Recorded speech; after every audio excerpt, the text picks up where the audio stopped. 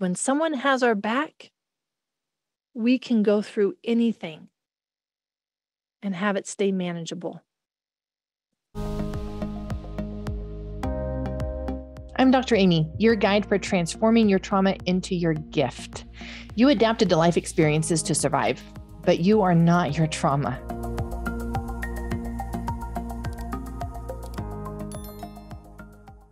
So step 1, creating a felt sense of safety. Why? Because that's what the trauma response needs. The trauma response will not feel safe coming out of the trauma response, will not feel safe coming out of the overwhelm until it can look around and be like, hey, I think I'm safe. Safe enough to do what? Safe enough to come out and face my stressors, face my fears, face the anxiety. And so then that's what step number 2 is. Okay, now we're back in that anxiety. We're back in that high energy state. What do we need? Well, that needs a felt sense of support. Because when someone has our back, we can go through anything and have it stay manageable.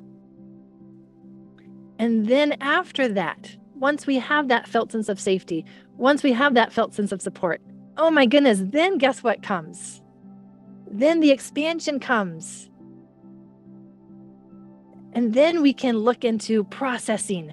Then we can look into growth. Then we can look into the joy. It's actually not safe to tap into joy until we've worked with the trauma response and that stress response, because then even joy is unsafe. Why? Because it brings up other stuff that's not safe.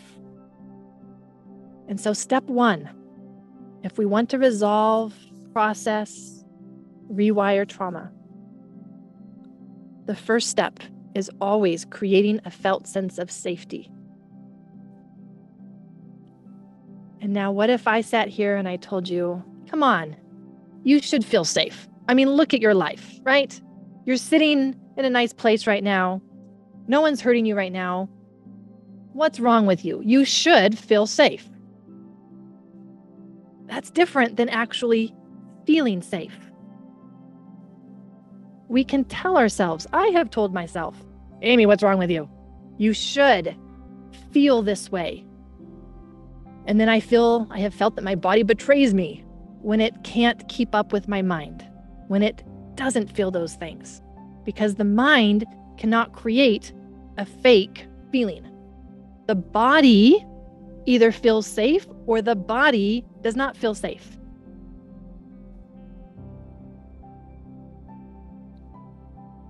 And so part of this process is actually just doing a dive into our body. Does my body feel safe?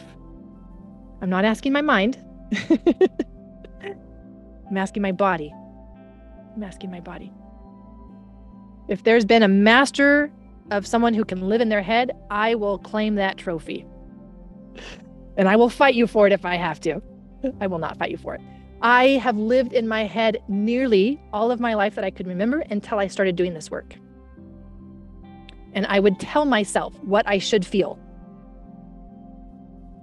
And then would get very frustrated when I started having high autoimmune markers, when I started having chronic pain, when I started becoming overweight, when I started having anxiety and depression, got on 2 antidepressants, and it still didn't really help.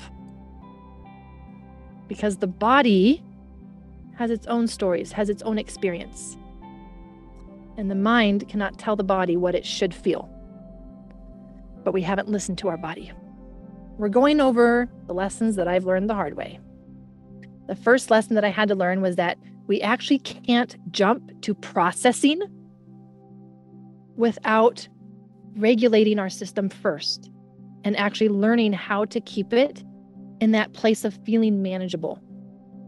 What does that mean? Oh, well, that means having a felt sense of safety, having a felt sense of support. And then that processing piece is actually part of the expansion that we get to do once those 2 other steps are in place. And so if you want to process trauma safely, and I hope you wrote that word down, safely, if you want to process trauma safely, guess what? You actually need to start with your body and making sure that your body has a felt sense of safety first. That's the first step. We actually can't do support before we do safety. There's a specific order here. The trauma response needs safety. The stress response needs support. And we literally reverse engineer how the trauma response happened. And so there's 3 patterns that I want to show you. This is one pattern that I see in people where they are sympathetic dominant and they're always living in this high energy anxiety state. Their adrenaline is always going. They're always anxious, okay? The second pattern that I started to see are those people who are all the time in overwhelm. They're always feeling exhausted. They're always feeling overwhelmed. They're just going through the motions. They're just going through life in a daze. But then there's this third pattern that happens in between those. And this is the pattern where somebody is going back and forth between anxiety and overwhelm all the time, usually all within the same day. And the more that they live with this pattern, the more that they start to live down here in overwhelm, and the more they have to use things to pull them out of that to get anything done. So this is where you will have people who wake up and they're like, oh, I don't want it to be morning yet. Anybody want to raise their hand and say, yeah, that's me? Yeah, that was me for a really long time. I wish it weren't morning. I want to keep sleeping. Sleep is actually one of the coping mechanisms for that overwhelmed place. And we just want to sleep until it's all over. Now, most of the time, we can't. And so what do? Ooh, I don't like feeling this way. So guess what I'm going to do? I'm going to wake up and I'm going to drink a big cup of coffee. That'll wake me up. That'll give me energy. Or guess what? I'm going to eat food that wakes me up. Now, what many don't know is that the food that wakes you up is likely the food that you're having a sensitivity to or some type of reaction to. And that's why it wakes you up. And then a few hours later, you're in the crash, or maybe you're reaching for sugar foods because sugar will temporarily give you that dopamine release and you feel more alive. And then you have the sugar crash. So we notice that we start doing things to keep ourselves out of the exhaustion. But then what happens by the end of the day, you guys? The exhaustion takes over, right? And the minute you relax, you actually don't relax, you fall into the collapse. And now you're sitting there and your mind is checking out. Your mind is completely wandering. You're tired. Everything irritates you because you don't have the energy for anything. And maybe you just want to sit in front of the TV, you turn on a movie. But even that, you realize that you're not really enjoying the movie. You're not really present. You're just kind of flat. You're just kind of numb. And then you start the whole next day the same way, finding ways to keep yourself out of the exhaustion, only for it to eventually take over.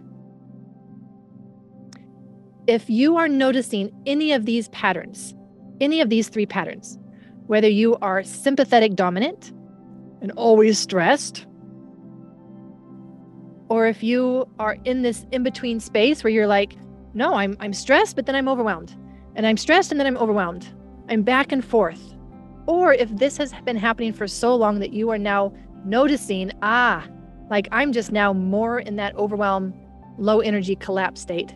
Guess what you need? Like your body needs the essential sequence. That's what it needs. You don't need to go process trauma yet. It would not be safe. And guess what happens if we do things that are not safe? Let me show you. Let's go back to this slide because I want to show you that when we do things that are overwhelming to our system, like trying to process trauma before we have regulation skills in place, we start getting sick. This is where a lot of diseases actually hang out.